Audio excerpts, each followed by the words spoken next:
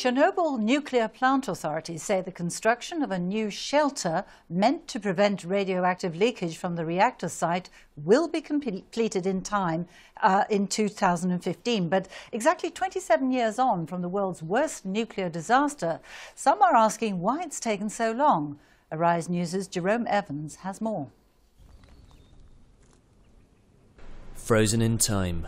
The town of Pripyat was evacuated on April 26, 1986, after a meltdown at the nearby Chernobyl power plant. A cloud of radioactive dust was released over Europe in what remains the world's worst nuclear disaster.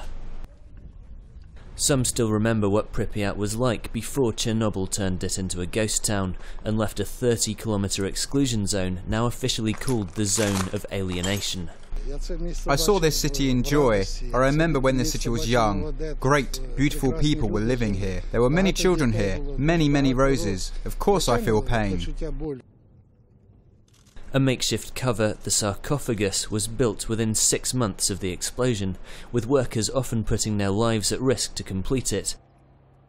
It covers the stricken reactor and was designed to protect the environment from radiation for at least 30 years.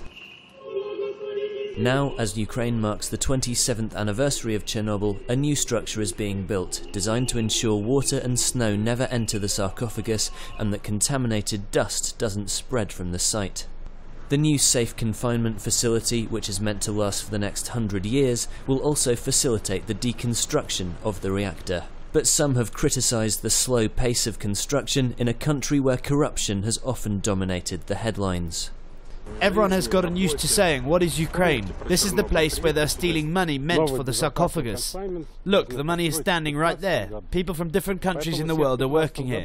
Banks are controlling it, audits are being conducted. Not a single penny has been stolen.